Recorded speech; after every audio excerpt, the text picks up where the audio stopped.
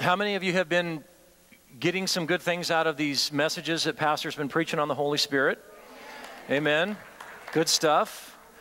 And I'm going to try to branch off of that, build off of that a little bit this morning. And we know that the Holy Spirit ministers to us in many, many ways.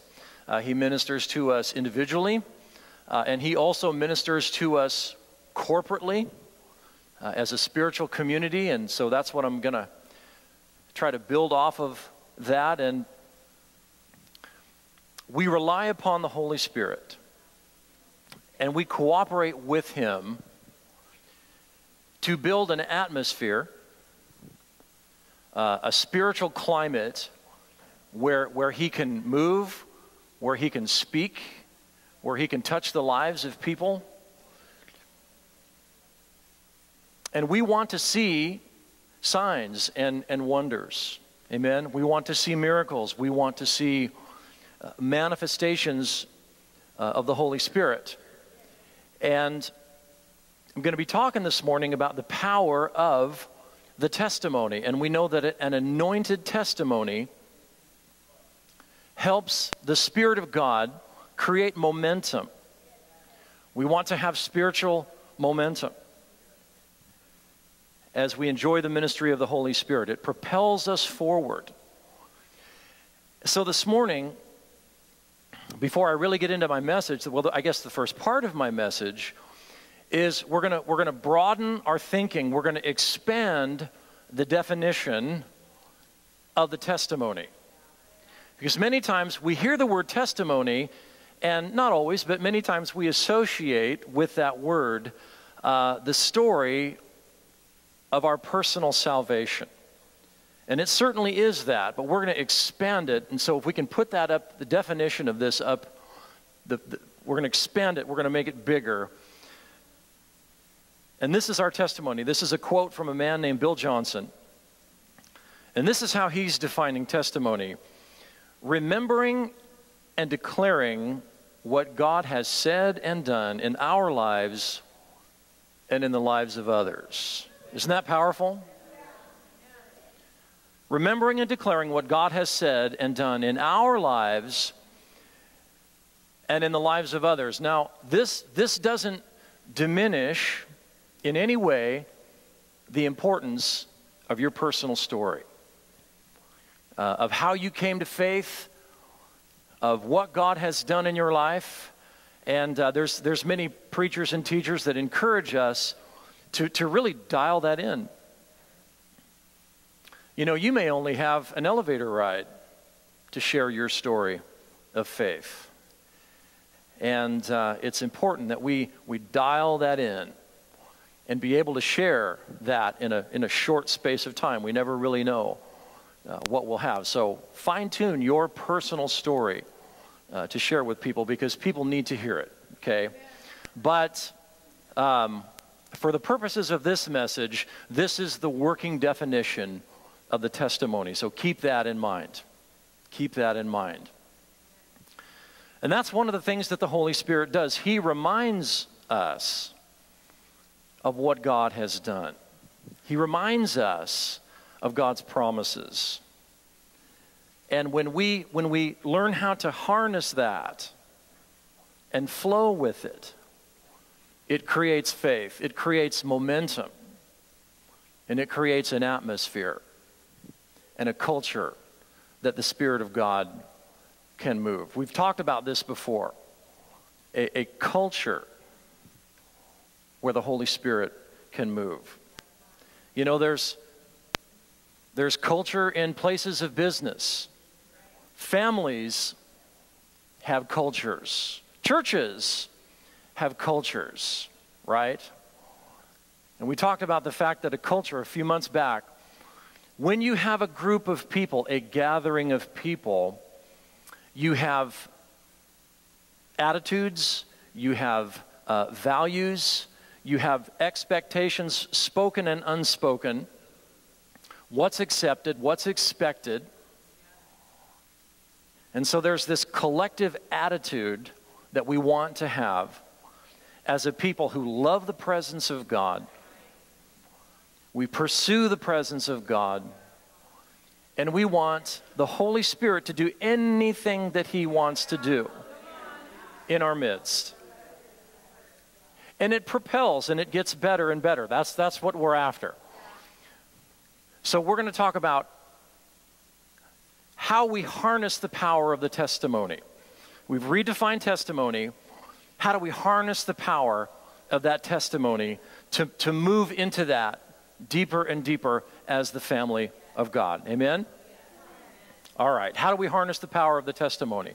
So the first point, in order to harness the power of the testimony, we have to be able to receive it. I want to read a verse from John 16:13 through 15. This is Jesus speaking. He says, "But when the Spirit of truth comes, He will guide you into all truth. For He will not speak on His own authority, but He will speak whatever He hears, and He will tell you of things that are to come. He will glorify Me, for He will receive from Me and will declare it to you. All that the Father has is mine. Therefore I said that He, the Holy Spirit, will take what is mine and will declare it to you."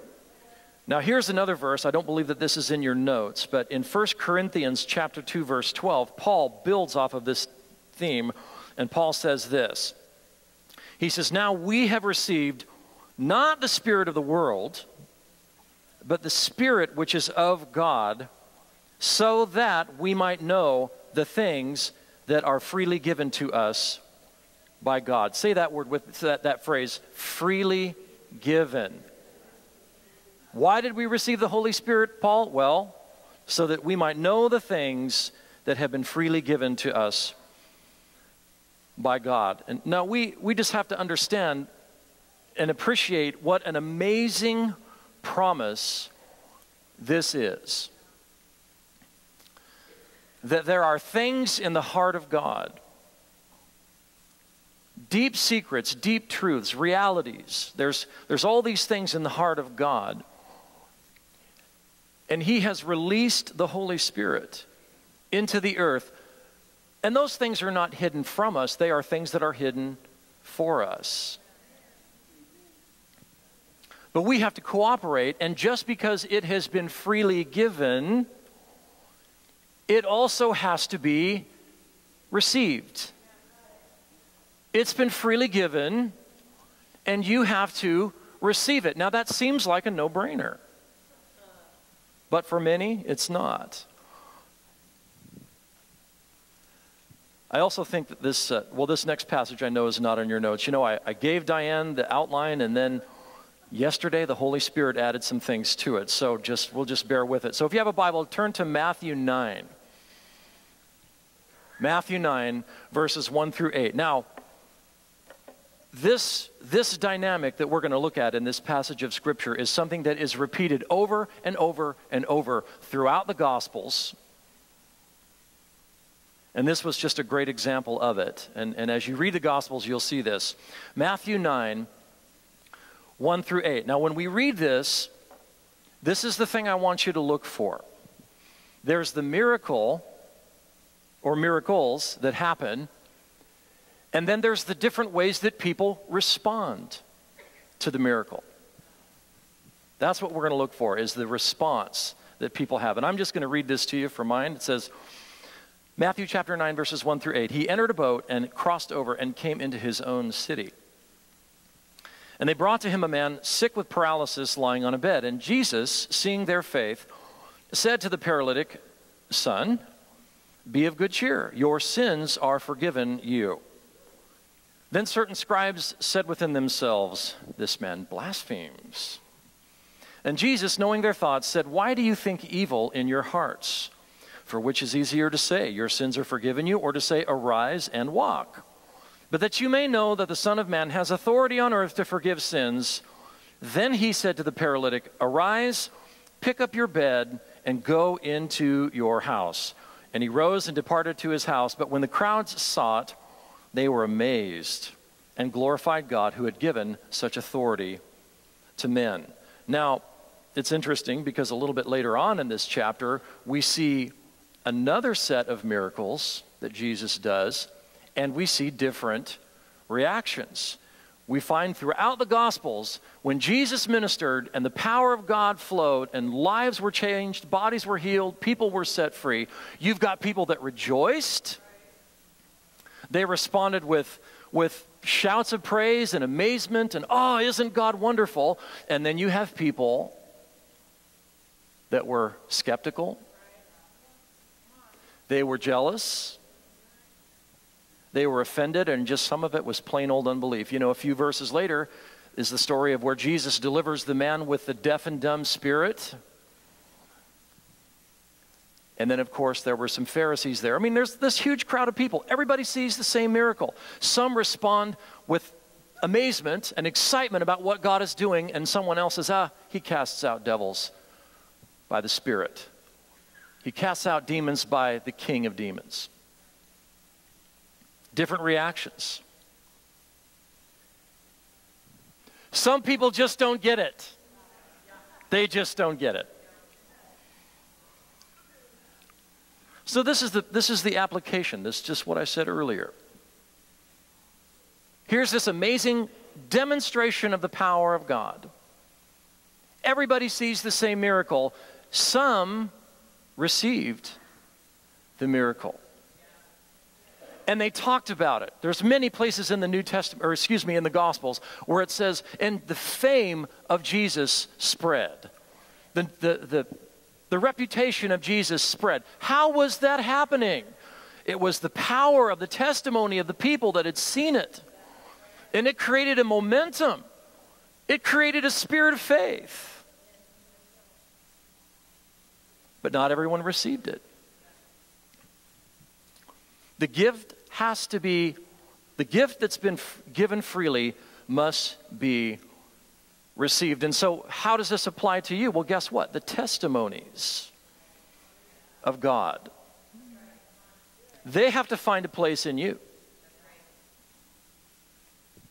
They have to take root in you. The Holy Spirit wants to impart some things to you, and you have to receive it. The gift has been given. God has fulfilled his responsibility. God has fulfilled his promise, but you have to receive it. So that's the first step of harnessing the power of the testimony, is we have got to receive it. I need to move on. Number two, after we receive it, we have to remember it. We have to remember it. Deuteronomy chapter 6, verses 4 through 9. It says, "Hear, O Israel, the Lord is our God, the Lord is one.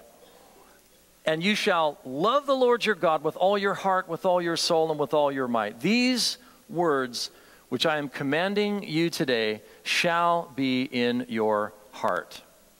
You shall teach them diligently to your children, and shall talk of them when you sit in your house, when you walk by the way, when you lie down, and when you rise up. You shall bind them as a sign on your hand, and they shall be as frontlets between your eyes. You shall write them on the doorposts of your house and on your gates." Wow. Let's just get the Word of God everywhere, right? Keep it in front of our face. And you know, you read that and you'd think, why is come on. Is all that really necessary? Doesn't that seem like that's a little bit over the top of just keeping the Word of God everywhere? And I believe that God, He is compensating for our tendency to forget. We have a tendency to forget these things. You know, the disciples, they're in the boat with Jesus, right? They witness these miracles, the feeding of the 5,000, and then they're in the boat and they forget, oh no, we don't have bread. And Jesus scolds them. I think that he was expecting a little bit more from them in terms of their ability to remember what God had done and have faith for what God God met this incredible need, and you know what? He's faithful. He's going to meet the needs that we have. And he recognizes, God he recognizes these tendencies that we have. Now look at just a few verses, a couple chapters later on, Deuteronomy chapter 8, 10 through 15. He kind of expands on this theme a little bit more, and he says this. I'm starting at verse 10, chapter 8 of Deuteronomy. When you have eaten and are full, then you shall bless the Lord your God for the good land which he has given you. Beware that you do not forget the Lord your God by not keeping his commandments and his judgments and his statutes, which I'm commanding you today. Otherwise, when you have eaten and are full, and have built and occupied good houses, and when your herds and your flocks multiply, and your silver and your gold multiply, and all that you have multiplies, then your heart will become proud. And you'll forget the Lord your God who brought you out of the land of Egypt from the house of slavery. I'm going to jump down to verse 18. It says, but you must remember the Lord your God. For it is he who gives you the ability to get wealth, so that he may establish his covenant, which he swore to your fathers, as it is today. If you ever forget the Lord your God and go after other gods and serve them and worship them, then I testify against you today that you'll surely perish.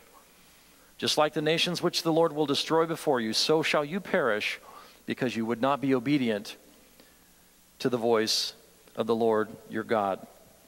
Now, many people, when things are going tough, when they're having a hard time, they struggle to remain faithful to the Lord.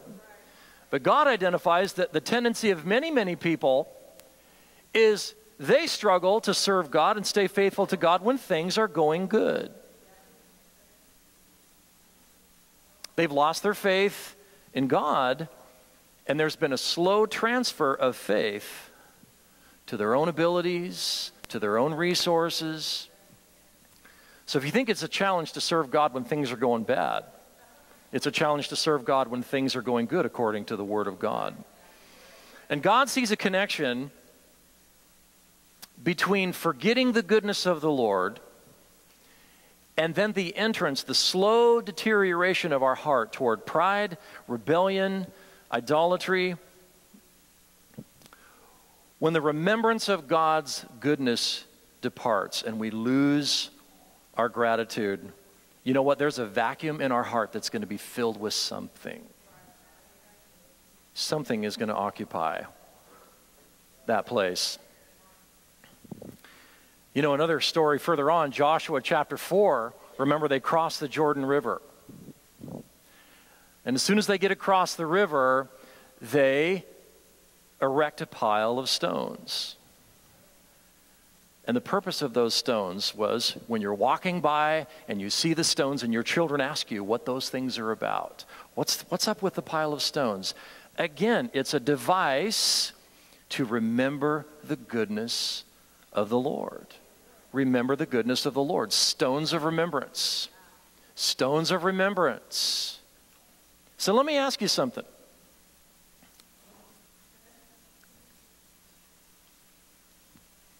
If you've seen the faithfulness of God in your life, now if you've not seen faithfulness of God, then don't worry about it. But if you've seen the blessing of the Lord, do you have a system, do you have something in place that will help you keep that in front of you all the time? Because the Word says, we forget. Isn't it amazing God's understanding of human nature? How does He know these things about us?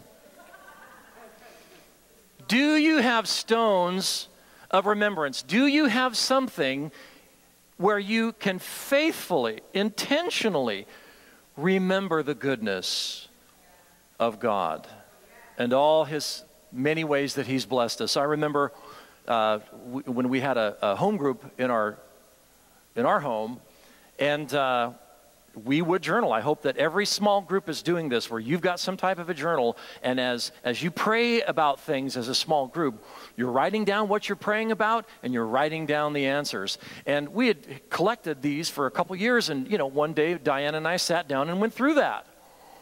and realized, oh yeah, that's right. We prayed about that marriage. God restored that marriage. We prayed for that person to get a job. God brought them a job. We prayed about that physical problem that that person had, and God healed them. I mean, testimony after testimony. You know, that was really encouraging. And when those things happened, we rejoiced as a group. We just thought that was so incredible. But you know, time went on, and it took us to go through that book and remember all of those ways that God had answered prayer. Because why? Our tendency is to forget. I believe we can all be more intentional about this. Step 2 of harnessing the testimony is not only receiving, but remembering. Being intentional about remembering. Number three. Declare it. You know, with these 4 points, a clever preacher would have found a way to make them all start with all the same letter, but oh well. Next sermon we'll try to make that work. Okay. Declare it. We have to declare it. Sooner or later your mouth's got to get involved, right? Sooner or later it's got to get into what's coming out of your mouth, right? So Joshua 1, 8 through 9, and God outlines for Joshua the pattern of success. It says, this book of the law must not depart from your mouth. Meditate on it day and night, so that you may act carefully according to all that's written in it. For then you will make your way successful, and you'll be wise. Have not I commanded you? Be strong and courageous. Do not be afraid or dismayed, for the Lord your God is with you wherever you go. So he instructs Joshua about not letting the word of God depart from his mouth. Now, sometimes we can learn things by contrast. When we put two things side by side that are opposite and we compare the two, it helps us learn the lesson. Jesus did this. He taught many powerful spiritual truths by simply comparing two things that were not alike. So the power of contrast is huge, and that's what I want to do. The first testimony that we would look at is in John chapter 4, the woman at the well, right? Jesus meets this woman, and Bible scholars have made note of the fact that she's going to get water in the middle of the day. Women didn't go to the well in the middle of the day. They went together in the cool of the morning. And so she was by herself for a reason. And, I'm not going to go into all the details of that story. I would encourage you with this outline and every outline that you get, take these home and study these out, read these verses for yourself. But she's there by herself. She encounters Jesus, and she goes back to that city with a testimony. John 4:28. This is kind of the one little part that boils it down. It says, the woman then left her water pot. She went her way into the city, and she said to the men, come, see a man who told me all the things that I ever did. Could this be the Christ? And they went out of the city and came to him. Now, there must have been an incredible anointing on this testimony, because I don't think these people liked her very much. I don't think that they respected her very much. And the power of God on that testimony was so powerful that they were able to get past all of that and go out and hear Jesus. Now, here's going to teach you a new word, okay? She wasn't just evangelistic. She went back into town, and she was evangelistic. Boom! Evangelistic.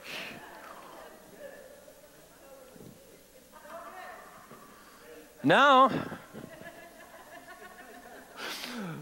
I'll show you my notes later. All right, evangelistic. So now, wait a minute. Now, so this testimony opens up this whole city to the gospel. Now, if we go to Numbers 13 and 14. Again, won't go into all the details. Moses sends 12 spies into the promised land. 10 of those 12 come back with an evil report. So maybe that's the opposite of a testimony, is an evil report. Instead of being filled with faith, it's filled with doubt and unbelief. And so we can contrast the power that words have over a group of individuals. Right? The woman at the well goes back and releases faith and salvation and deliverance. You know, the ministry of Jesus. You know what? They invited Jesus to stay, and guess what? He stayed for a couple of days. Now, there's a couple places in the Bible where Jesus was told to go, and you know what? He left. He'll stay where he's invited, and he'll leave if he's told to leave. Anyway, that's another sermon for another time. So listen, a good testimony released salvation to an entire city. An evil report cost an entire nation, an entire generation, their inheritance. Do not ever make the mistake to think that your words are neutral. Your words are not neutral.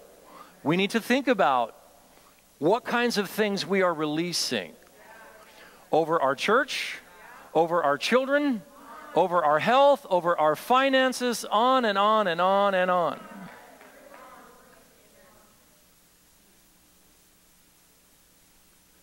We have to declare it. And we have to understand the power. If we're going to harness the power of the testimony, we have to understand the power of our words. Last thing. We've received it, we've remembered it, we've declared it, and now we have to protect it. We have to protect it. Let me read some verses from Judges chapter 2. 7, then 10 through 12. It says, "So the people served the Lord all the days of Joshua, all the days of the elders who outlived Joshua, who had seen all the great works that the Lord had done for Israel. That entire generation passed away," verse 10.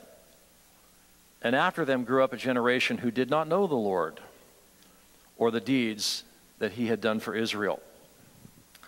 The children of Israel did evil in the sight of the Lord and served the Baals. They abandoned the Lord God of their fathers who brought them out of the land of Egypt, and they followed after other gods and the gods of the peoples around them." So what happened? The warning of Deuteronomy 11 came to pass. The testimony was lost. And it probably wasn't an intentional thing. There are things that deteriorate in our life, not out of us being intentional, it's just they're neglected. They're not kept in the place of prominence. They're not intentionally remembered and communicated and passed on. It's very, very difficult to pass on radical commitment, radical obedience, radical pursuit of the things of God to a generation that's never seen the power of God. They've not seen it. We protect and we preserve the power of the testimony when we pass it on to the next generation. Because what we want is we want the testimony of the things of God. We want that to gain momentum. We've heard that expression. We want our ceiling to be our children's floor, right? Revivals are not meant to die out. They're not meant to die out. They're not meant to come and go. The things of God in my life, I want to pass on to my children. I want them to take the baton and I want to carry that. I want them to go places in the Spirit that I've never been. I believe that's God's will. So, what are the challenges? What are the challenges to build a culture of testimony? I believe that there are some challenges, and I think we need to talk about them. We need to get them out in the open. When we hear of somebody else's breakthrough in an area where we are struggling, that could be the area of our health, our finances, our marriage, our prodigal kids, somebody shares a testimony of provision or breakthrough or a miracle, and that is an area where you're still contending. You haven't seen your breakthrough yet. Can you rejoice with that person for their breakthrough when you're still waiting for yours?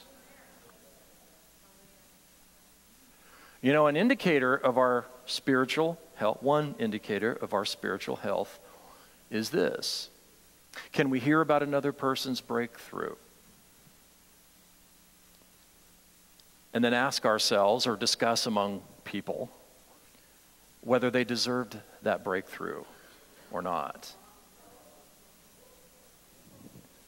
Or be jealous of that breakthrough rather than rejoice with them. Can we tell ourselves that that was our breakthrough, that we deserved it more than them? Come on, I want us to be real about this, because I know that people struggle with these kinds of things.